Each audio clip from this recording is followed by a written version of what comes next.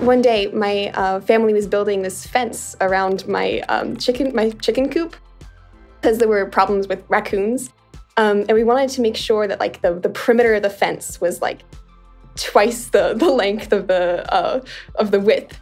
And I remember thinking, this is exactly like my algebra class. Like I'm actually doing things that are useful, and actually like algebra wasn't just something that you do on paper. It's something that like, it was actually like protecting the lives of my chickens. So I felt like that was a moment for me where like math is useful to the world and we're solving real problems with it. And it's really powerful. So I realized that I first liked algebra and just math in general my first year in college. It was a little bit of a late bloomer in realizing the importance of math. I was taking an early statistics course for my psychology degree. And I really began to understand how the concepts that I were learning could help me understand the world around me better in a more concrete, fluid, and rich way.